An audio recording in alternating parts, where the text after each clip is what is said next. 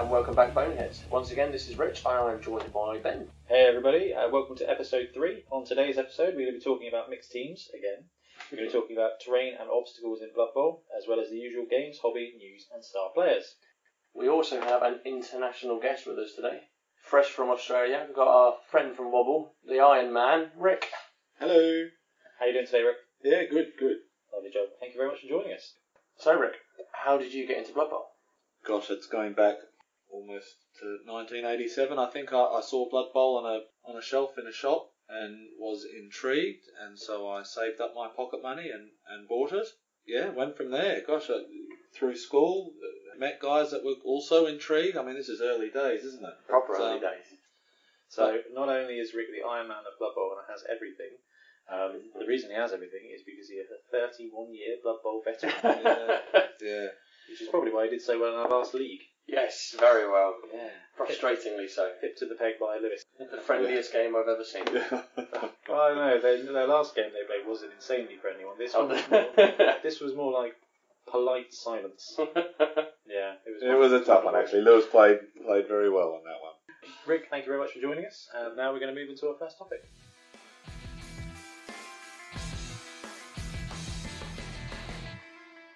Okay, wonderful. So, over to Blood Bowl news. Rich, what have you got for us this week?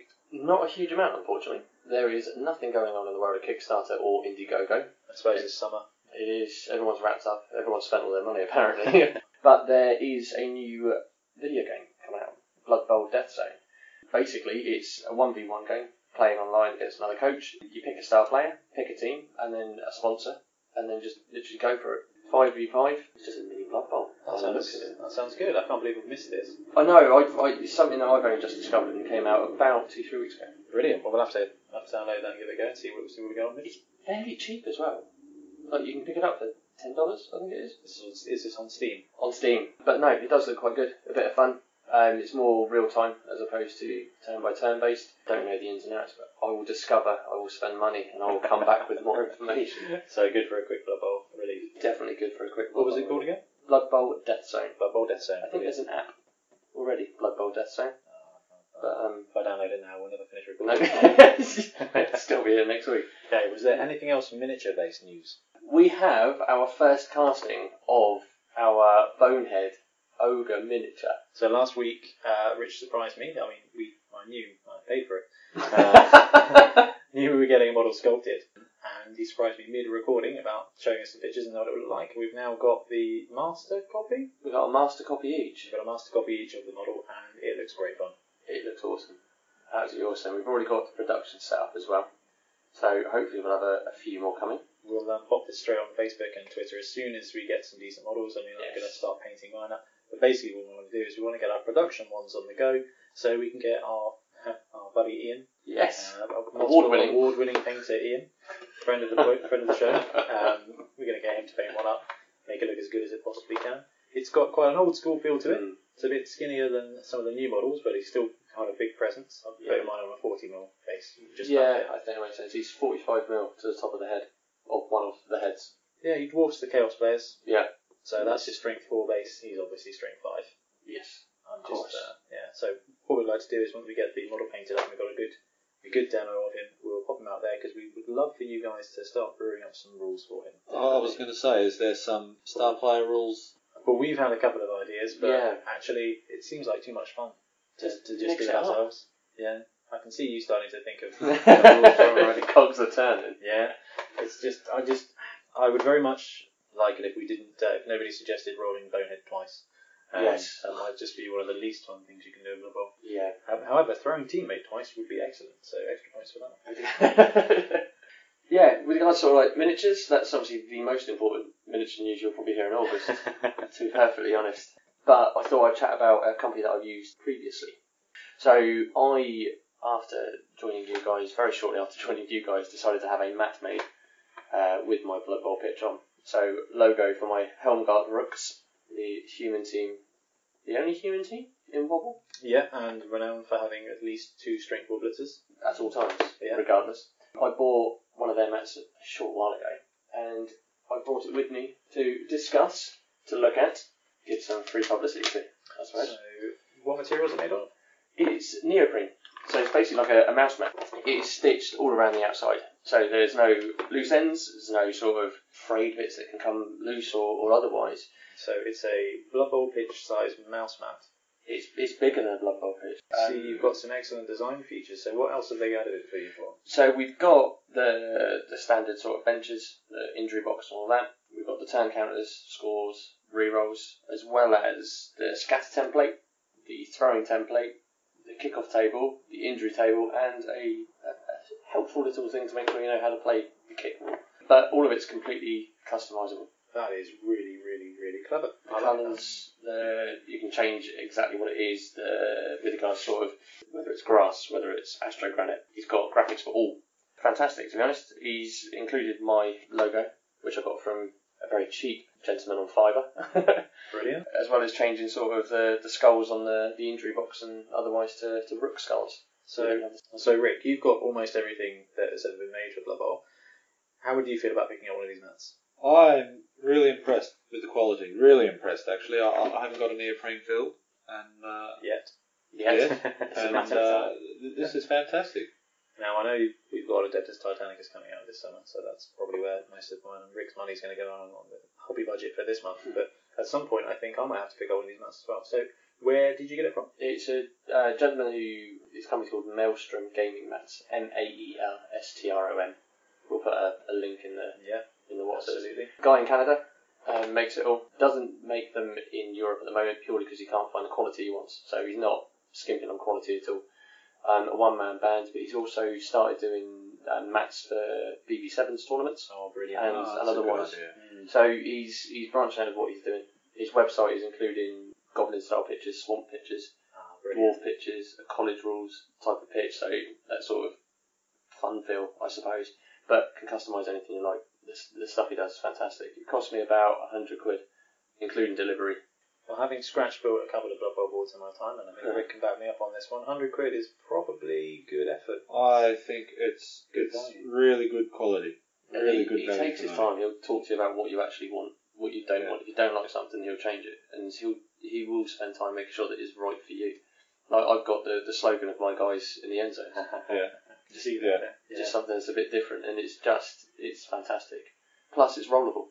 Like you can roll it up, stick a couple of elastic bands around it, and take it wherever you want, which is what I'm doing on Saturday. Yeah, exactly. Very useful for taking to tournaments. Yes. I'm planning on building a proper 3D thing, but I think a rollable mat is probably far more sensible. I really enjoy watching you carry yours. yours. Helps with the other problem of storage as well. Yeah. Doesn't it just? It doesn't fit on a table. Doesn't fit on a table? Not normally. Oh, I see, like a living room table. On a living room table. Oh yeah, it would fit on any sort of normal gaming table. But on a living room table, it overhangs, and obviously if it's fabric, as it is, it doesn't really stand well when you need it to. So if you've got a small table or you've only got a coffee table, you do need a bit of 3x2 MDF or something to put it under. Just to be able to keep it rigid, but it's brilliant. Okay, I feel a bit better about that. So I'll just be carrying my ball and you'll be carrying a bit of MDF and the roll. But I still think you went out with this one. That's brilliant. That looks really great. So that's Maelstrom mats. Yep. And like Rich said, we'll pop the link into the show notes. Definitely. So a couple of other things that are kicking around. It's not exactly news, but it is things that are upcoming. So there's some Blood Bowl tournaments that some of our listeners would like us to talk about very quickly. Yep. The first one is in September, so September the 15th. So fast coming up, it'll probably be about 2 weeks before 2 weeks after this episode airs. Yep. But it's the Stunty Slam, hosted at Element Games in Stockport, England. Yes. It is a Stunty Cup, which is brilliant. So Goblin, Halfling, Ogre, Underworld with no Skaven. So my Skink team wouldn't be allowed to play. No fumble teams. No. It's just actual Blood Bowl Stunty plus the Underworld, which is really good. Which is understandable. Yeah. I get it. There's still a lot of fun to have in there. 2 mutated trolls and a bunch of goblins with claw and stuff, I think would be brutal. Yeah. Great fun. But I would play that. I think I'd probably go Mutation, I'm all over that. A lot of fun for that. So that's the 15th of September, Stunty Slam. We've got the North Wales Carnage Cup coming up in November. Yes, we're hoping to attend. We are hoping to attend that one. That's the 17th of November, and that's in Wrexham, UK. So that looks like it's the NAF teams plus Bretonian and Khorne. Yes. Which is good, so there'll be some interesting teams there. That one's a 4-rounder, one-day tournament. And that's so we're looking at a 4-hour drive, 4 games of Blood Bowl, and then 4 hours back. Yes. But, why and not? a hotel stay. I think, yeah. And a hotel stay. We have a few beers in the evening, stay at a It hotel. would be a shame, wouldn't it? Yeah, absolutely. The last one I've got written down is the River City Dungeon Bowl on the 8th of December. This one is in Jacksonville, Florida at Cool Stuff Games, and it is a Dungeon Bowl tournament. So it looks like they rotate fixed dungeon maps between them, probably less random, more open to give that. I haven't read the rules back to see how they're going to manage the time on that, because obviously the last Dungeon Bowl game I witnessed, due to my own fault of not creating the rules, did last a little bit while, so it would be interesting to see how they run a tournament for that. But yeah, really, really excited for that. And we've got Mana Bowl coming up. We would have already been by the time we finished this episode. Yeah. It's this coming weekend. It is. Have you got your team list sorted? No. No? Oh no. Have I got the team painted? Oh No. No. Honestly, this is how tournaments work. Oh, good. Yeah, it's okay. I've budgeted time for it. We're going on Saturday? We are going Saturday. Yeah, I've budgeted Friday night to paint my team. I think I've got Wednesday. Other than that, it's trying to fight the wife and kids to get the time. Unlike Rick, who if I gave it to him, he'd knock it out in about 3 hours and away. Only on a Saturday morning while I was watching Aussie rules. Only on a Saturday morning watching Aussie rules. So on to games and hobby. Let's start with Rick. So Rick, what games have you played? Blood Bowl. Oh, good. Yeah, that's a good start. On topic. What did you get in game-wise?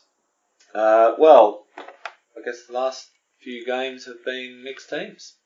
Yes. We've been trying some mixed teams. So I played a game against Rich and a game against Ben.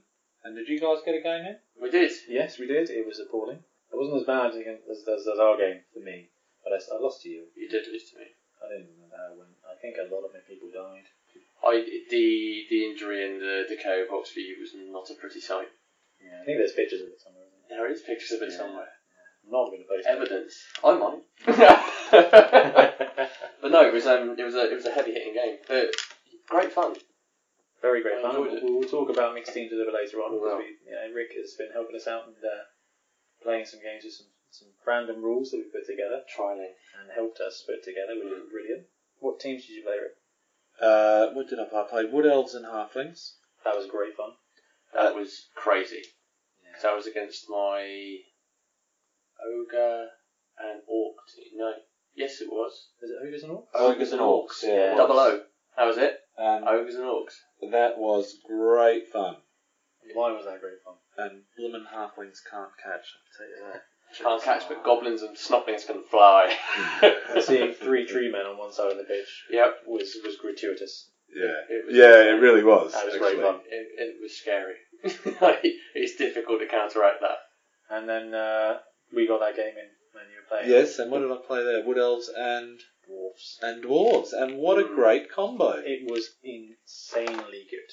However, I don't think it was broken. I think I just played it wrong. Because there's definitely vulnerability there. Mm-hmm. Take out the Wood Elves, you're left with just Dwarves, and I know we talked about that. You played a hell of a game. What was the final score? 4-1, wasn't it? It was at least 4-1. It may have been 5-1. Yeah. It was. Look, I only took Dwarf linemen. Yep. So if I'd lost Wood Elves... That's what I should have done. I should have just forgotten about that, disengaged, and gone after the war dancers or the catchers. If I'd taken out 2 of your catchers, it would have made a big difference. You still have war dancers, who are the best player in the game for a reason. I can't believe they're 40k more expensive than Gutter Runners. Thoroughly impressed with war dancers. Yeah, They're fragile. They're not that well. Armour 7, I think I did manage to knock one out. If you get a power on them, it starts to get a little bit scary. Yeah, particularly with the big boy. Lodge, Leap, brilliant. But it was a really nice combo to play with. Actually, both of them. The Halflings and Wood Elves and Dwarves were great fun. Yeah. Great fun. Good, so you got a good couple of great fun games in. I played a BB7s with Ian. Oh, did you really? While you two were playing your mixed team, me and Ian got a BB7s game Yes, you did. Oh, brilliant. playing Lucky Dip with Rick's teams. That was great. So, that was right, yeah. So, at Rick's abode, there is a set of drawers, and you open it up, and there are teams, Blood Bowl teams in. So, instead of me and Ian picking a team, we decided to pick a draw. And then whatever draw was picked, we used that team. It's the most respectable game filing system I've ever seen. It's beautiful. You walk into his lounge, he's got some beautifully handcrafted tables. Oh my lord. And on the side, he's got a load of, drawers. I was like, okay, that's, makes sense. This is where he keeps all his money. much And no, in every single draw is about 3 or 4 Blood Bowl teams. Yeah. And it was amazing. And yes, you did actually just go right in. Left, middle, right. Which draw do you want? And it's like, right, left-hand side, third draw from the bottom, or something like that. Yeah, and Orcs came out. Yeah. And then I picked mine from the right side, I think, and I came out with Lizardmen. So we created a team each there and then, and Ian handed my arse to me. Quite simply. I can't get hold of BB7s, but I love it. Did you take any rerolls this time? No. No. Did Ian take any rerolls? Oh no, I did. I took a reroll. And Ian didn't. Well, I'll tell you what, the experience of playing Blood Bowl 7s and not having rerolls has made me think about my Stunty Cup weekend team. Instead of taking an extra reroll, I'm putting 6 into Fan Factor. Because if I can win the Fame bonus, not only will it be good for Brilliant Coaching, which apparently comes up all of the time. Cheering fans. Yeah, cheering fans, Brilliant Coaching, you get the bonuses for that. But also, if you get the Throw a Rock. So I'm thinking, actually, instead of that reroll, I might get a reroll. You could get based on Brilliant Coaching. That's not bad thinking, because the mixed teams, you're limited with reroll options, and Halfling and Wood Elf team that I played against you, Rich, I had the Fame. You did. And that gave me bonus rerolls. Everyone I play against gets the bonus rerolls. Well, that was it. And that picks up what you need, you know, it was good. It does come through, and I've enjoyed playing with fewer rerolls, because I'm thinking more about what I'm doing as opposed to going, you know what, let's just go for it. I've got a reroll, what's it matter? And you actually start thinking tactically, as opposed to just going, it's alright, I've got 5 rerolls and a lever, it's fine. Yeah, we'll just make that block anyway, go for it, I can reroll it, it'll probably be fine. No, you play to the ball, you play to the game. Yes, yeah, you do. Exactly, and I feel that potentially next league, I probably won't be taking any more than 3 rerolls anyway. I will do it because it's just.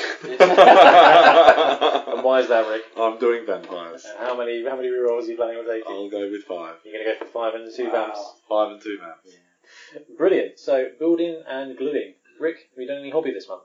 I have been, as you guys know, I've been working on my Dungeon Bowl board, and it's finished. It's finished? What did you get done for it? So, we had a trial game, but at that stage, to explain, it's multi-level. What it doesn't have is access to the different levels, except via the teleporters. It's a bit of a trade-off, isn't it? And that became, in our practice game I had with Lewis, it doesn't work. It's too random, and you never get to the end zone. Yeah. So thanks to yourself, now got some what I call teleport doors, which are colour-coded. Yeah. So effectively a passageway to different levels. Yeah. You go through a blue door, you'll come out at the blue door on the next level, or if you go through a green door, you'll come out at a green door at the next level. So you can now pick and choose how you want to navigate through the dungeon. So is each door paired with one other door of the same colour? No. So I have 2 sets of doors that will take you to. You can choose the level you want to go to. Brilliant. Mm-hmm. So from the top level, you could choose to go to one board on one level, or another board on the bottom level. That's clever. And then I have another set of doors that will go from the top level to the end zone level. Cool. Those are going to be important doors. They will be. So you still got the teleporters there. You're still bringing your reserves on through the teleporters. That all works, but you now have essentially passageways to navigate around and have a little bit more. That is a very clever way around it. Are you thinking you're going to need to roll any dice to get through those doors, or just a straight? No, it's a passageway. I love that. I hate that. I disagree. I like the idea of a baleful round gate type of rule. You roll a dice on a 1, disappears forever. It would be kind of brutal if you were taking the safe route, because the routes are longer going through those doors, aren't they? They're quite so you're not going to save a lot of time. So it makes it so you can try and be cheeky, go in the teleporter, hopefully coming out in their dugout, essentially, ready to score, or you can go through the doors, take a longer route. So what that's really going to do is it's going to give you 2 avenues to defend as well, isn't it? Yes. Because you're going to have to defend again. Right, are they going to go the direct route through the doors, so I can take and hold that door, but I also got to defend my teleporter, because they're just going to pop out. There's going to be a real problem. See, that will be great fun. So look, it's a different take on the Dungeon Bowl. However, I think it needs a bit of play testing, and definitely. Now we'll see how we go. I do have to correct you very briefly, Rick. You said it was complete, but we all know that it's missing two more end zones. Yeah, a 4-way dungeon bowl would be great. I don't know how we're going to make that one work, but if anyone's going to do it, it's you. It is definitely you. Yeah. No pressure. But I look forward to seeing it in September. Rick, you've done an amazing job with that dungeon board. It looks brilliant. It does look amazing. When you get back for your travels around the world, I certainly want to go. Yeah. I want it. But, Good. Mixed teams as well. But I have to say that the terrain on the boards, I found really good fun, and I know you've made another board up. Yeah, that Ian and Lewis played with. And that gets the cogs ticking over with introducing traps and various bits and bobs. Yeah, traps will be great fun to do. And we'll talk about that one a little bit later as well. Basically, we've gone crazy for some extra rules in this last few weeks, and we've just had a really great time looking It's about been them. brilliant. Yeah. We've dragged Rick in here to talk about them. So, absolutely brilliant. Rich, have you been painting anything? I did. I've done some painting. Have you been painting what you should be painting? A little bit. No more ogres, but I've done a bit more work on the runs and the Sonics. So I've got a few more base colours down. Not as much as I want. I'm really need to crack on with it. That's all right. But I did finish off my Minotaur from my Renegades. Oh, brilliant. So I finally decided that enough was enough and he was looking a bit bland. And you've gone for a slightly different skin colour with him from the normal Minotaur, haven't you? He's bright red. Yeah. They're all bright red. And it looks really good.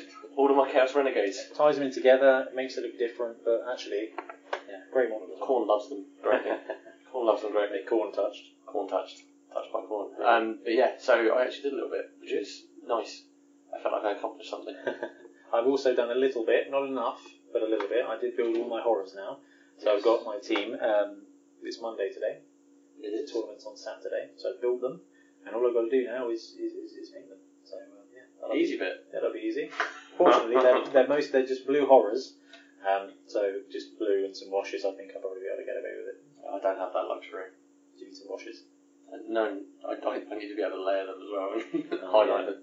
However, the paint scheme you've gone for is really good. Yes. I'm a bit concerned my horrors are just going to end up looking like horrors from Sigmar. I mean, that is what they are, but because they don't have there isn't weapons. much to them, is there? No, they've got daggers and some flames and things, which I think looks cool enough for it to be, but I don't know.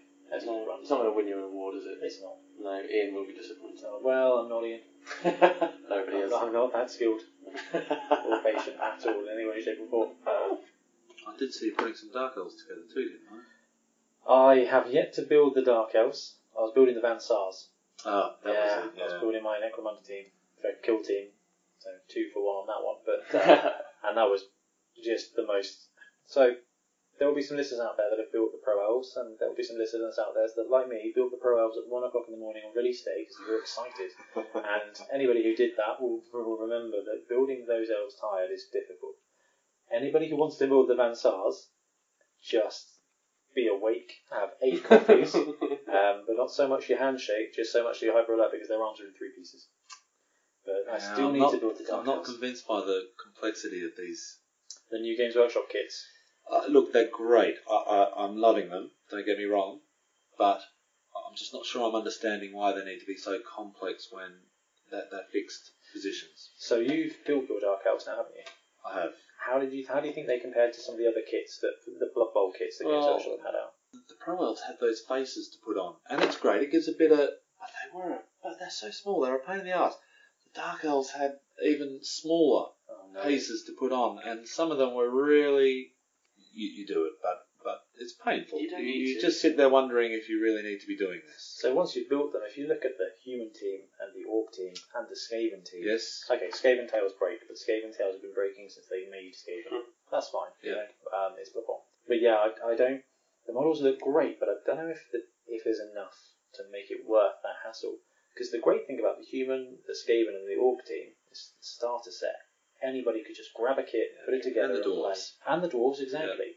Yeah. My only issue with the dwarves is the number plate on the back. Is it a separate piece? It looks like it is a separate piece. It's a tiny little piece, and it looks square until you try putting it in, and you've got to put it in you've got to find the right way around. Yeah. Because it's slightly chamfered, and that wound me up. Something chronic. so they've got progressively more complicated. So they went with dwarves, then they went to elves. They have, Dark Elves. and I just wonder. I get the complexity if you've got a miniature that you can choose how to put together. Yes. Mm-hmm. But these aren't. They're fixed shapes. I've got a theory behind this, and it's that Games Workshop hates elves as much as I do. And they're trying to make everybody else hate them as well. Oh my god, can you imagine what Wood Elf kit's going to be like? It's going to be like Lego. I don't want any more Tiny Lego Bet Elves. And when Tiny we Lego spoke Bet about Elves. this, I think my money is on Wood Elves being one of the next teams Games Workshop brings out. Really, I'm going for Undead. Undead. I think both those teams would sell really well. Khemri.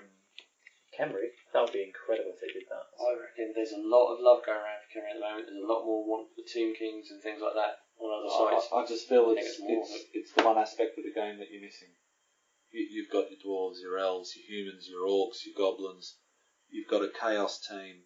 Yeah. You haven't got something that represents the undead. The undead you can easily bash. Bash, isn't it? It's fine. Not so much a Khemri. It's quite specific, isn't it? Khemri is probably one of the tricky ones that are out there at the moment to build. I still think Bull Centaurs need to happen. Although there's a great little conversion on the Blood Bowl community. It was a fantastic little conversion. Chaos Warrior Chariot Horse bodies. Yes. But the guy did use a Forge World Chaos Dwarf, so that's £30. You need to buy 10. I don't know, if you go in with 5 mates to build 2 centaurs each, that would be alright, but I don't know. Yeah. To be honest I'd do that. Yeah. I need a couple. Alright, well that's 2, so that's 4. Yep, we're halfway there. If anyone else would like to Completionist pick up- Rick, I'm sure you want. No? Rick's got the originals, I imagine. Yeah, probably. Yeah. Thank you, Tony Stark. Brilliant. Last thing, anyone planning on buying anything for Blood Bowl coming out? Jordell is coming out. I've not seen release dates or anything like that. And I got Bugman. Oh, you picked up Bugman? It's not arrived yet. Ah, that's a shame. I'm not planning on buying anything yet. I actually want to complete with what I've got, but then there's not much else I want Blood Bowl wise. Well, we're just about to go to this tournament, aren't we? Yeah. And then we're going to look at going to one in November. Yes. I've not looked too much at the rules pack. They've got Bretonians and they've got Khorne. 1.2 million. Oh, that's quite cool. But I didn't think there was any sort of stats Okay. packs on top, so But the thing for me is we've got the Necromunda team. We've got the Necromunda gang, the Cawdor guys, yes. or Cawdor. I'm not sure how to say I'm it. going to go with Cawdor. I'm going to go with Cawdor. Isn't Raven there? I don't know, but they are very Bretonian looking, and I think there's a team in there. Huh. Yeah. see that. I think there's a Bretonian team in there, and I think I'm going to struggle not to have a go.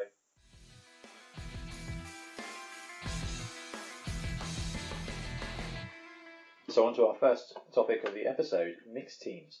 So last episode we bandied around some ideas on how you could combine 2 teams. They're more like hybrid teams than mixed teams. Yes. Pick one, pick another, choose some players, minimum of 4.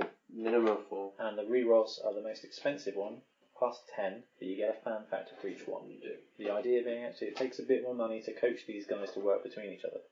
So since then, Rick was very excited and offered to help us out. Yep. So we played a few games with mixed teams. Spoke about that earlier on. Rick, how did you find running mixed teams? I loved it.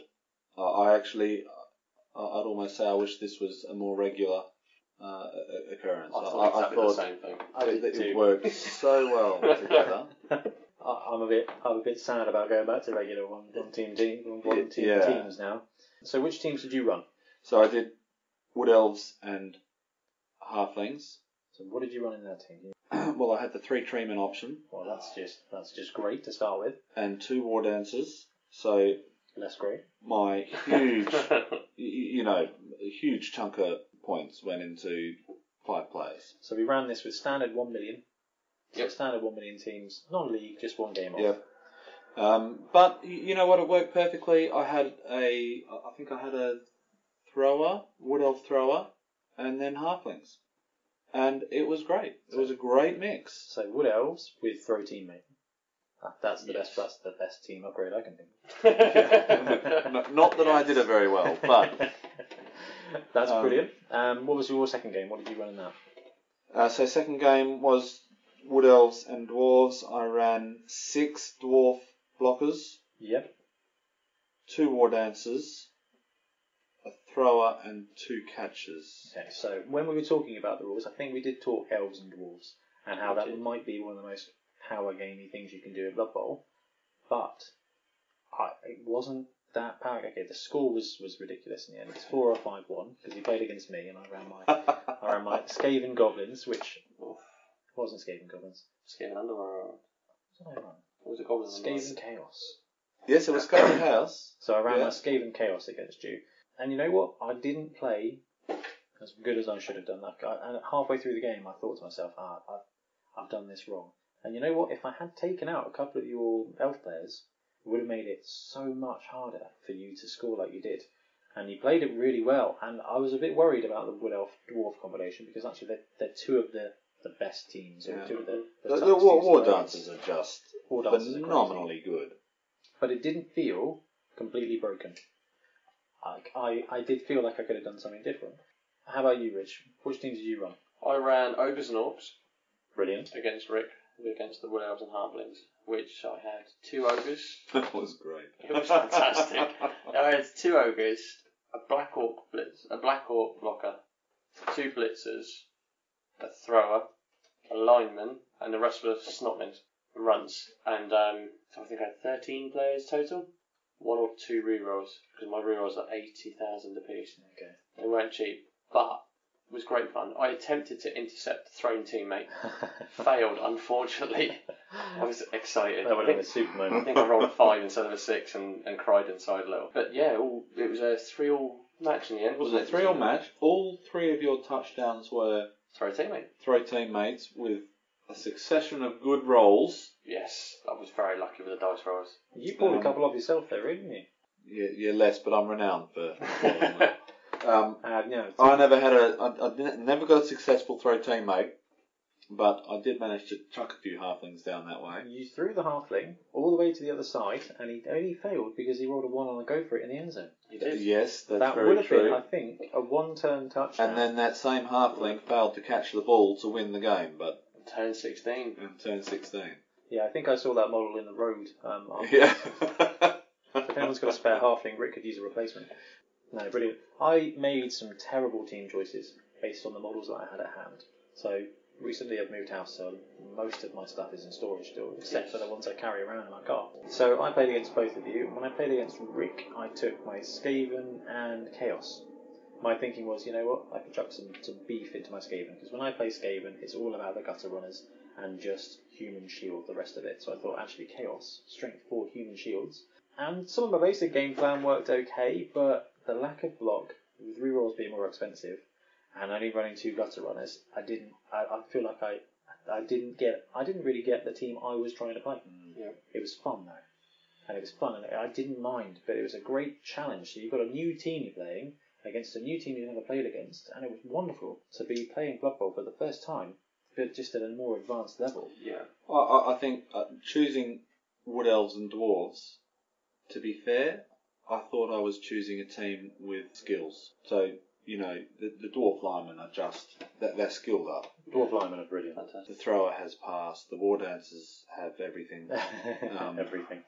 And the captains. You know, so I do get it. It's a strong. You've got a nice front line with agile players that can perform because they've got skills. But I think you could take those guys out. I think that team could be beaten. And like I said, by taking out the elves, I think what I went for wasn't ideal. And my other team was just for fun, like Skaven and Goblins. So basically, it was half a Skaven team and special weapons with Goblins chucked in there as well, and it was great fun.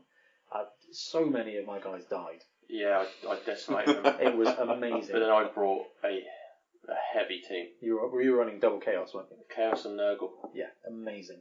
The strength, the resilience of that team was brilliant. And you did keep Mono blitzing the Fnatic, which, by the way, is a brilliant tactic to take out that special weapon, because as soon as you knock him down, he's gone. Yes. So that was really good. Called the referee. Rolled a 6, which was great, so I got to use him twice. But it was great fun to be able to chuck in some secret weapons with my Skaven team. But again, my strategy wasn't there, but it was still just so much fun. But it's got potential. I mean, I thoroughly enjoyed the Chaos team more than I did the Ogres and Orcs. Although the Ogres had the throw teammate, it was just the dominance you can put on a Chaos and Nurgle team against others is insane. I ran the Beast of Nurgle, 2 Chaos Warriors, the Nurgle Warrior, Bestigor, 4 or 5 Rotters, and the Minotaur. Not Bestigor, Beastman. Yeah. And a Minotaur. And just, I kept the Nurgle Warrior behind the Beast of Nurgle, so you never had an issue. Plus, if you had anything close on a throw, you had 2 lots of disturbing presence. Which was really useful. So I actually felt that the way that you guys came up with the rule composition for building a team worked really well. Yeah. So when you were picking your team, what were you thinking about, Rick? I think the first one was Wood Elves and Halflings, and I just wanted to have a bit of fun. I wanted to use Halflings, I wanted to give them a go, and I thought that there's a chance to put 3 treemen on the front line. And that was great as well, and it wasn't broken. No, it wasn't at all. It brought a different plus side and a different downside. The plus side being is you had about 18 strength on the line. Yeah. And armour 25. And yet, Yeah. he managed to knock down, Rich managed to knock down my 3 treemen in one. Yeah, on one of the drives, all 3 were down, so it was almost impossible for you to get them back up again. I had to focus on them. Yeah. Because there wasn't an option. And granted, I had the ogres, but I still needed to bring a couple of guys in to be able to assist on that and sacrifice the Black Hawk on several occasions until I managed to get one of the other ones down. But you do. You sit there when you're building these teams, you do sit there and think about what combinations are really going to work. You know, for me, the Wood Elf and Halfling went together very naturally. Went together brilliantly. And the Dwarf and the Wood Elf went together very naturally. I think, provided you get the composition right between the teams you're using, there's not necessarily a bad combination. Having said that, an Ogre and a Halfling team could be just chaos. I don't know, that'd be great. Treemen, ogres, snotlings. Oh my. Ooh, yeah. Because snotlings are so cheap and they still have 3 teammates. You could run. And Titchy. Yeah. 2+ dodge everywhere. Absolutely everywhere. See, that's just great fun as And well. sidestep. I think we figured out that there's nearly 550 different Blood Bowl Yeah, teams. just over, I think it was. Yeah, so you're playing that against 550 other Blood Bowl teams. It's an incredible 25,000 games. It would make a fantastic tournament. It would make a great tournament. We need a mixed team Bonehead tournament. Super League. Super League. Well, it's a bit of a throwback to the old Dungeon Bowl team compositions in some respects. Well, this is what inspired it. It's because we're looking at the Dungeon Bowl. Well, there's a Dungeon Bowl video game, and there's the old Dungeon Bowl rules pack, and all those teams were based on one main race, one other race, and then the big guy. Every team basically had to be from multiple races, which made it different, which made it really interesting. You know, elves and dwarves and humans with Norse and minotaurs everywhere, and that's what made us think about what we could do with this, and it was great fun. Look, I thoroughly enjoyed it. I really enjoyed it. It was nice to be able to look at something and not know exactly what you want to do with it or how to go about it. And although you've got the mixture of the two, granted, the Chaos team and the Nurgle team are very similar in the way they play, you still had to be aware of what was going on. I mean, having a tentacled player, being able to tie up anything that was remotely trying to dodge out, which you struggled with 2 or 3 occasions. Gutter runners. Yeah, they were stuck. Having tentacles being those gutter runners in there absolutely just took out basically half my team. I didn't use the beast for blocking very often. Literally just for moving and placing. Blocked him up there, held people in it, which was great, and then you could counter punch with the Minotaur. Yes. However, rerolls, there weren't very many of them. I had 1. Yeah. But I don't think I used it in the first half of our game. And that's it, because it limits your choices, but you play a little bit smoother and you just accept things, which makes for a quicker game. You play smarter. So I think when we were playing these games, actually they were probably about a quarter of an hour faster than a regular Blood Bowl game. You don't have the rerolls, and it just opened up a whole load of different tactics. Yes. So I think this could be a really great way of taking Blood Bowl competitive level to the next stage. Yeah. Because at the moment you've got set pieces, you've got 6 different teams, you've got optional builds for them, and you see people run them. That's why tournaments tend to do like 1100 and some skills, 1200 and some skills, which is a great way of, again, they're doing the same thing that we were doing, which is taking Blood Bowl, making it slightly different, and increasing their choices. Yeah. This could be great fun. So yes, Rich, I think a 1-day 3-round tournament with mixed teams would be absolutely great. That would be fun. great fun, actually. Heart of the New Forest. With throw teammate rules. Of course, the throw teammate rules. Do you think mixed teams like this would work in a league environment? Yes. In amongst standard teams, you mean? In amongst standard teams. I reckon so. I think you would initially feel stung because of the cost of the rerolls. Initially. Yeah, you'd have a slower burn. Yes, you would. But I don't think it's broken. It would be interesting to watch. I mean, I had very expensive players. Yes. You lose some of those, and that will impact dramatically. You could have pro elf syndrome. Yeah. Yeah. If you lost for example, in your Wood Elf Dwarf thing, if you ran that in a league and you lost a War Dancer or a Catcher, you're waiting 2-3 games to be able to rebuy one. You're playing with a lone alignment. And when you've got a Wood Elf and Halfling combination, you know, those expensive players' loss would be a big loss because your Halflings are going to get used as well. Would you have built your teams differently if you were starting a 6 to 10 game league as opposed to a one-off match? No, go big or go home. No, brilliant. No, I love. I definitely wouldn't. I wouldn't be sacrificing it because it's one of those things where you want to start as strong as possible. There is always a risk of losing whoever. It doesn't matter what game you play. You could. My very very first game on Blood Bowl 2 online was a Chaos team, and the very first turn was throw a rock. It hit my Minotaur and killed it. The very, very first game, the very first turn, the very first action, a rock killed my Minotaur. And I rage quit. But it's just the way Blood Bowl is. You could lose anybody at any time. And if you go into it thinking, oh no, you know what, I might lose a War Dancer, I'm not going to do it yet. It is, but you're stemming your own... I guess in a league you do have to think about it, don't you? Because, for instance, me playing Vampires next season, I'm deliberately choosing more rerolls. That's what made me ask the question. And so would I, for instance, get a few more positional players and cut a Treeman out of that mix? Yeah, or taking for example, in your Dwarf and Elf team, would you have taken a couple of Elf linemen instead of, the thrower and a catcher there to get that extra reroll with a view of buying them later on a slow burn? So I think if you ran a league with mixed teams, you'd start off with a lot of linemen from your split races and a few extra rerolls to build up to that. So you're in a position where you need a journeyman. You bring in an alignment. Which race? Well, the rule for bringing in a journeyman is a player from a 0 to 16 thing.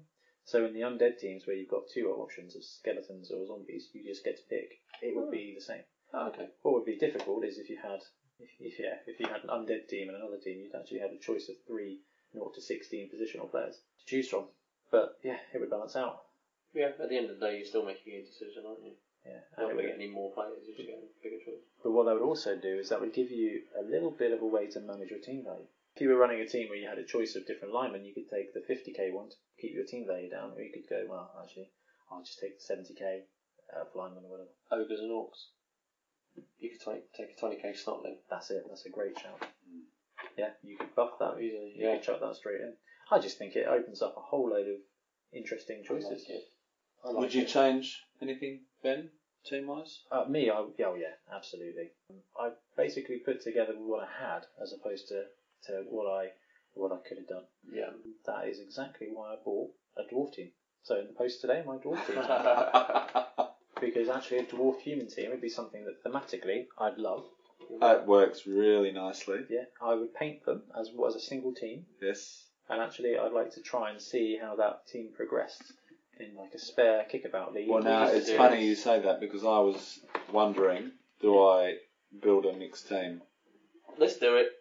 And I think having a mixed team unified through a paint scheme and this is what we spoke about last episode was that mixed team. You build your franchise. You really do. You've got an identity. Yep. Because there are so many different combinations. And even if I also went for a Chaos Nurgle team, the build would probably be slightly different, and we'd have a different feel. And I just love the idea of having a franchise and being like, what are you team you playing? I'm playing against the Marauders. Well, I know that Richard's Marauders are just a whole bunch of Chaos Scribblies. Then you've got that famous team feeling, that franchise team feeling that is developing and building its own story. Anything else you guys want to mention about mixed teams? Other than do it, no. No. You've got to give it a go. If you haven't tried it, try it. Yeah. Just have some fun. Get a couple of friends or just one friend. Just take some teams, put them together quickly. You'll see there's so much fun. Even if you lucky dip it. The lucky dippers. Get your hand in a pan. Even though you're on the mixed teams. Yeah. So just put all of the teams twice. All the teams twice in a hat. See, I'm more of a purist. I need to keep the teams working. No. In the what the alignments they should be in, I guess. Yep, I agree with alignments. But I think you'll find that the teams we picked they were actually in alignment. Worked in basically an alignment fashion. Yeah, they did. Yeah, and it felt right. Dwarves and elves was a bit of a stretch, but you're paying that cost with rerolls. Look, I'm not against it by any means, but elves and orcs just doesn't work for me. No. Me neither. Dark There are elves and elves orcs. involved. Dark elves and orcs does. So we spoke about choosing teams, we spoke about buying teams, we spoke about playing teams, Yep. and we spoke about alignments, which we all think actually makes a lot of sense, and we did it instinctively anyway.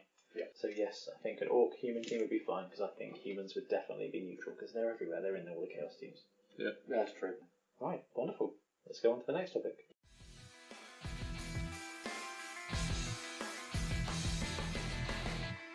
Okay, brilliant. Now our second topic with the episode is going to be about terrain and obstacles in Blood Bowl.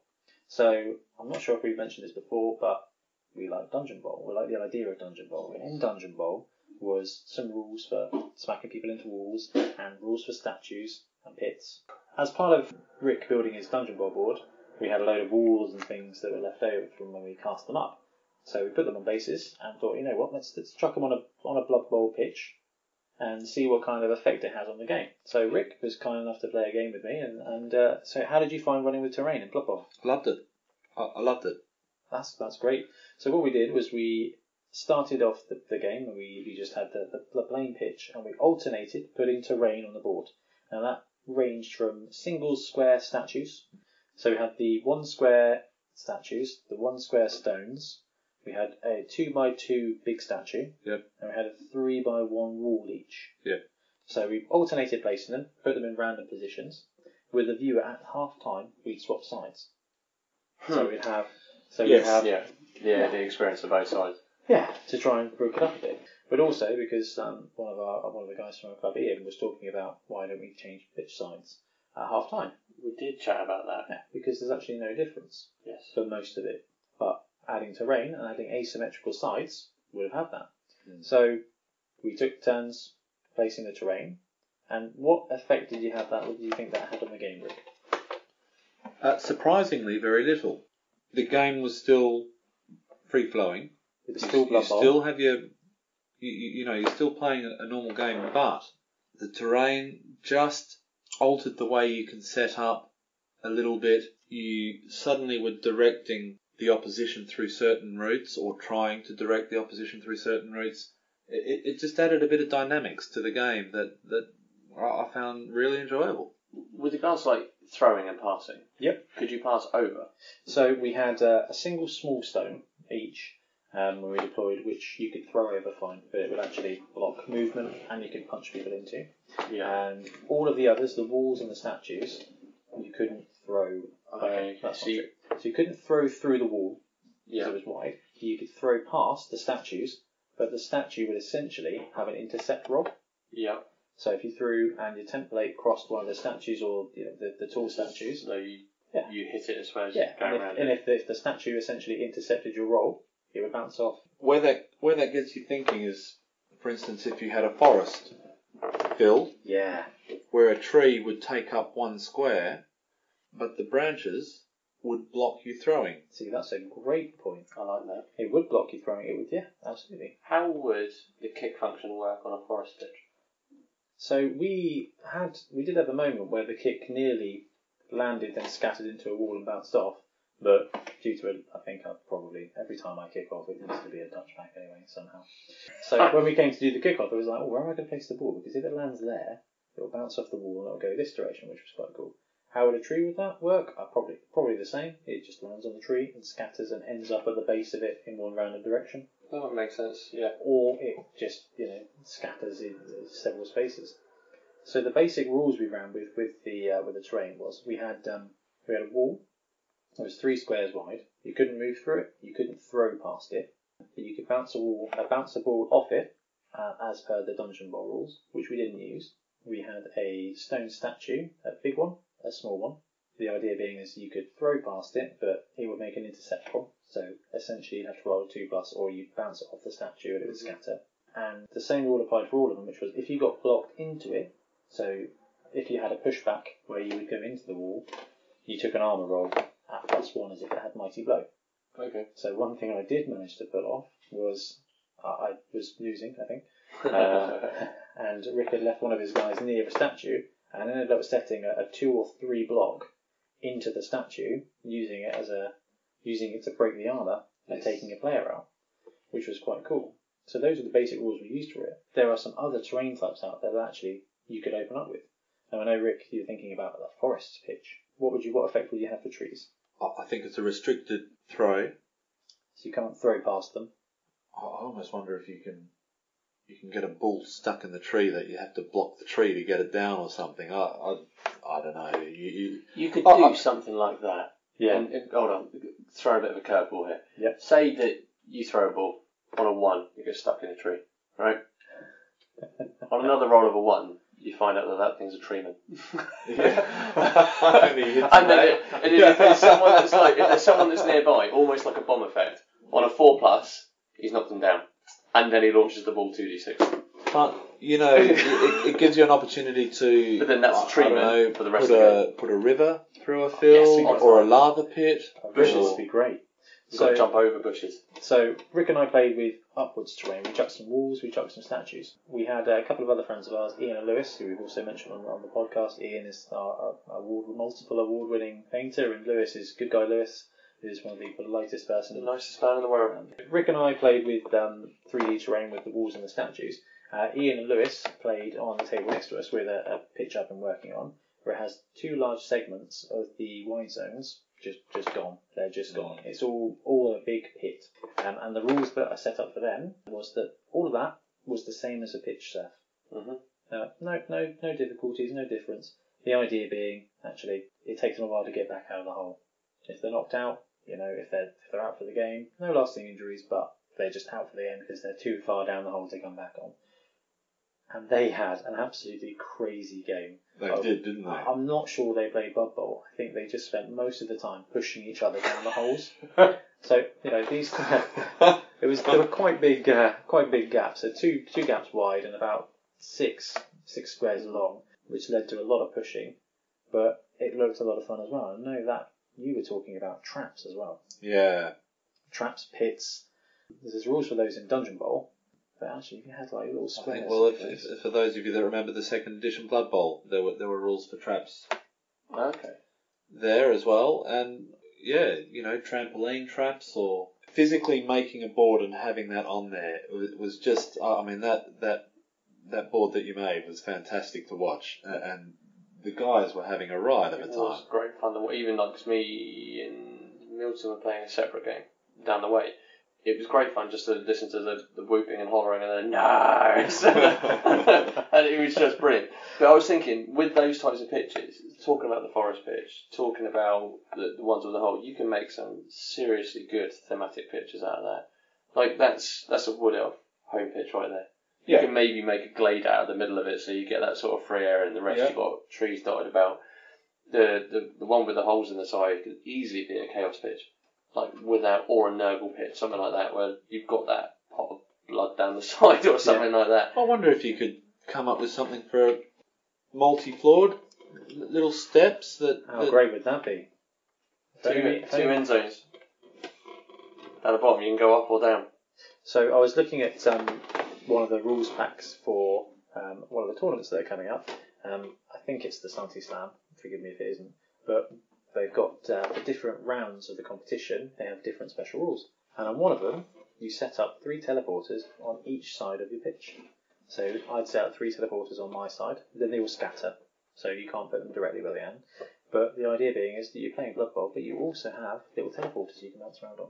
Beautiful. So I think having a Blood Bowl game with just a couple of random elements to change up the game, whether it's holes in the ground, whether it's teleporters, whether it's walls to smack people into and change the blocking lanes, because that was one of the things I found really interesting, was I was playing against your vampires, and there was a gap that was maybe 2 or 3 squares wide. I could hold it with one guy. Yes. You couldn't run around it. You had to go through him, which really slowed that angle down.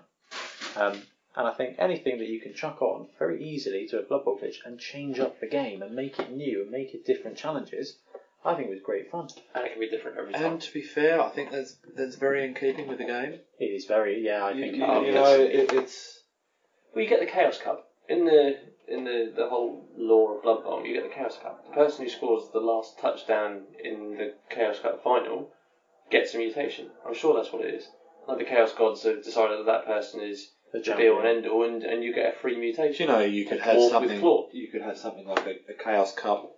Every turn you roll the dice, and if a number comes up, a chasm appears randomly. Brilliant. That would be great. You could just add these random events in that.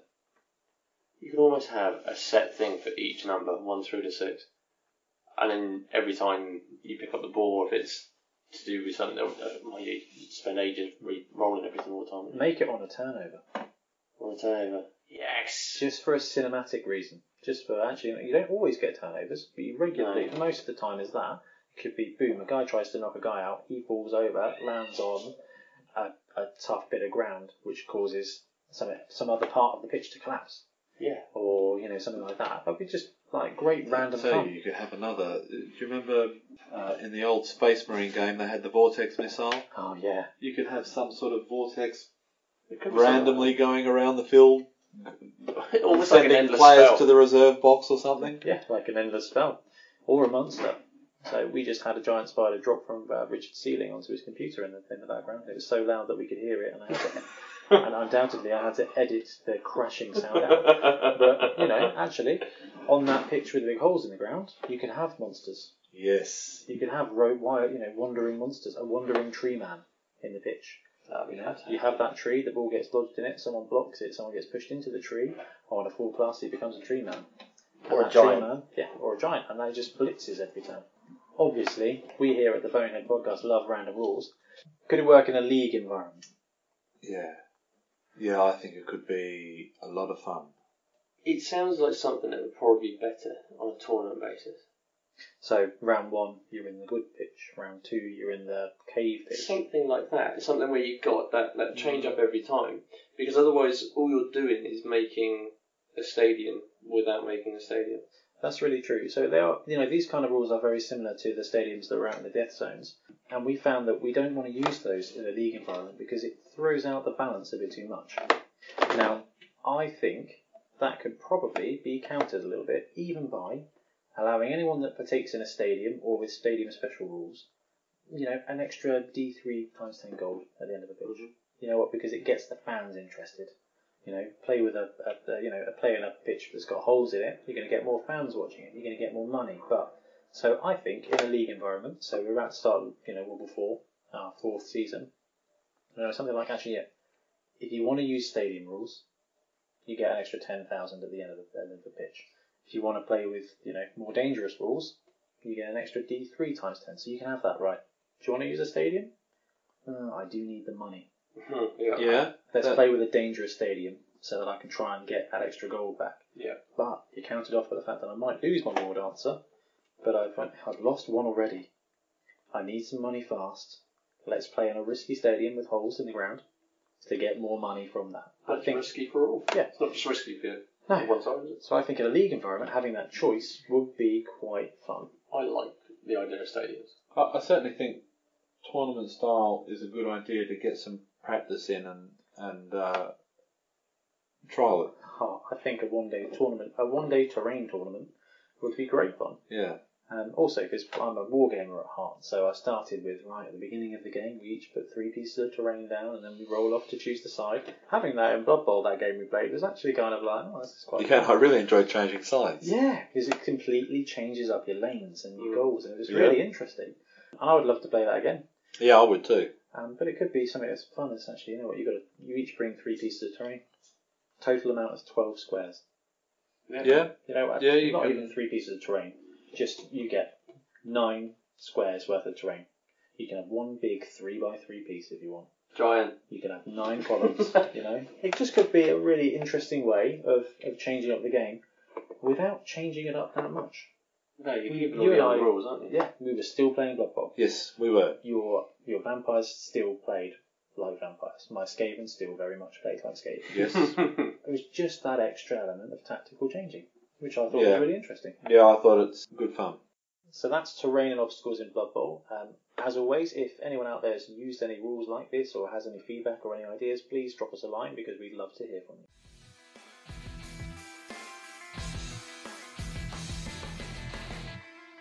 Okay, so that takes us to the star player of the week. Yes. Rich, what have we got this week? We have got a Saurus and Slan available player by the name of Slibly. Slibli. I have experience of using Slibly. Used him, her, it, against Lewis when we played Lizards versus Nizzards. Ah, this is your Tyranid team. It was my Tyranids, who was more of a punt really because it seemed thematic and quite enjoyable, but turned out to be a real thorn in Lizard's side. Lewis's side. I've got too many lizards on my mind. A real thorn in Lewis's side. Movement of 7, strength of 4, agility of 1, armour of 9. So basically a slightly faster Saurus warrior. Yeah. Is all they are. Along with Loner, there's block, grab, guard, and stand firm. So put him in a position alongside a couple of other players, and he can cause real problems. Guard is like guard along with another couple of other Sauruses. You've basically got a line of strength 5 Saurus. I found all of the traits there brilliant. At one point, I was feeding skinks to my Croxigor by using grab. So you played lizards against lizards. Lizards against lizards. Yeah. And I was literally grabbing Lewis's skinks every time it was a dodge roll or a push move. A dodge result or a push result, and literally just passed them over to whoever was next using grab. Using the grab skill. So Slibly comes in at 250,000. Worth every piece of gold for me. When you get to that kind of territory, you've got that internal up. So if you're down 250,000, you've got to do the question of, is it worth Halfling Chef?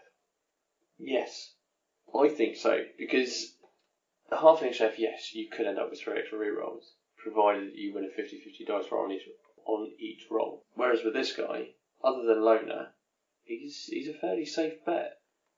Strength 4 with block is brilliant. Yeah. I mean, Saurus warriors, Black Orc blockers, Chaos warriors, you're desperately after block, so he comes with that.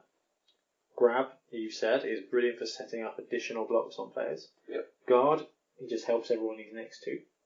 Stand firm, did that come in handy at all? Yeah, because they can't push him out of the way. So he just stands there. And he can still retain his guard. The guys who are in base contact with him have +1 strength, so they're not going anywhere either. No. That is a heck of a front line. He was absolutely brilliant. Absolutely brilliant. And I think I beat Lewis 3-0. Amazing. And the only difference was Slibly. So you'd recommend using him again then? Oh, 100%. I've made him. So this is... There is a Slibly Saurus. Ah, a Slibly star player made. So this coming weekend at the Mana Bowl, I'm using a Lizardman team. You can take star players. So, I don't know. I feel a bit disingenuous using a Saurus in a stunty league. But this, it could be a really great choice for some extra muscle. But 250k.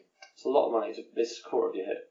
So I take it you were playing your new Lizardman team. So it was stock 1 million and against his league team. Brilliant. But it made such a big difference. It really did. I didn't run as many skinks. I only ran 5 skinks.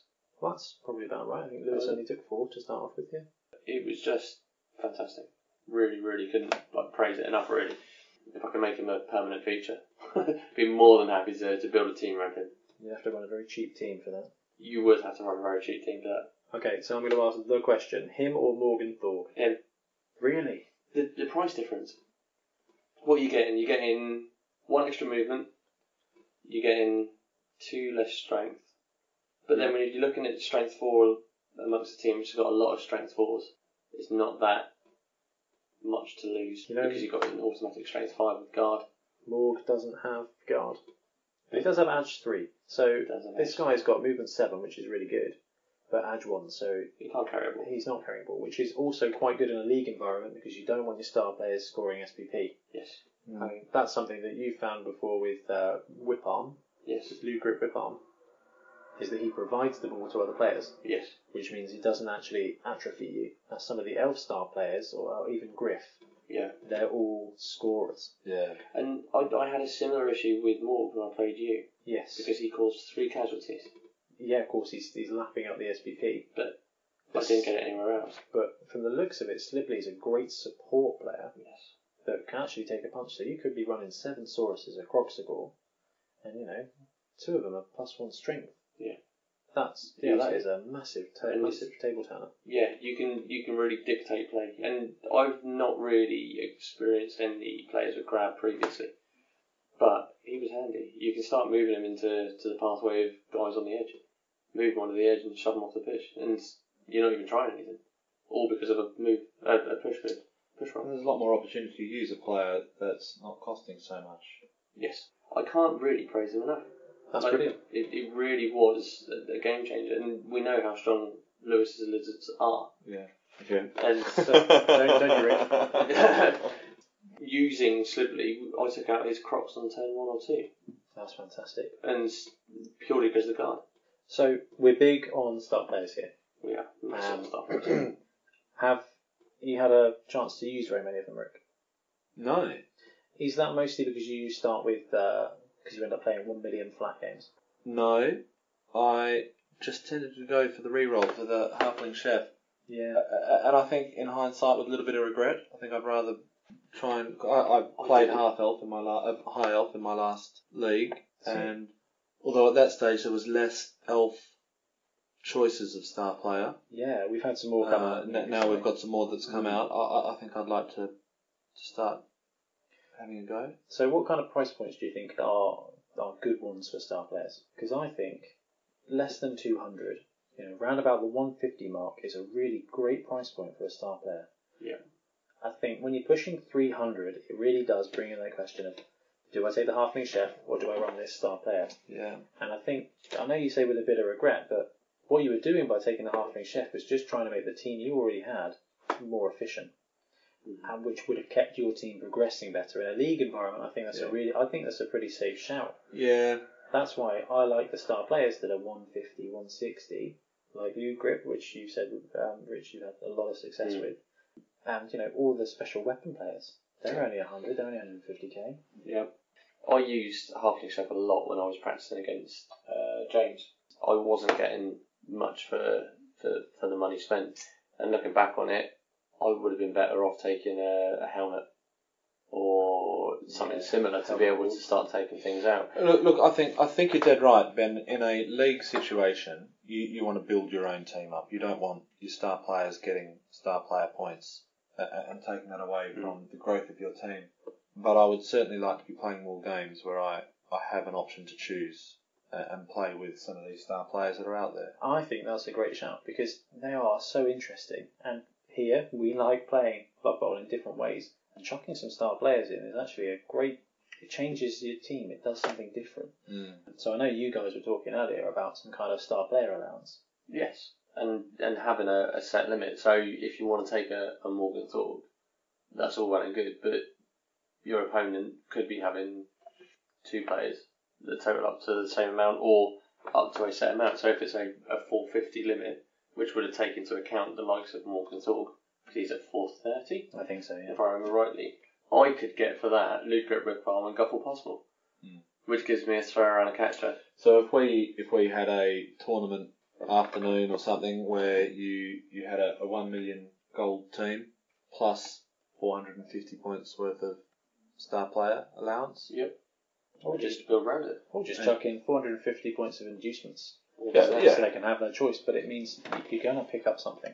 You're not just going to go for 3 extra rerolls and 18 cakes. Yeah. Not 17. Not 17. Because some of the star players are really cheap, so it gives you that option of taking those guys and buffing it out, but it means you can run Morg. And you could technically do what Goblin players do and run your team at 800, so you can have 700 points of inducements for bribes and star players, but it means that the guys who play 1 million top tier, 1.5 tier teams get to use those guys. So, Rick, you said high elves. High elves, in fact, elf teams, they don't get to use star players very often. No. Because their team value is always so high.